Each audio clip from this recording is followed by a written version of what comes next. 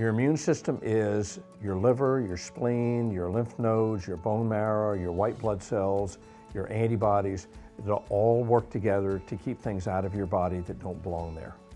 Immune deficiency is a group of diseases in which the immune system is not functional or dwindles, leading to frequent infections, unusual infections, infections difficult to clear.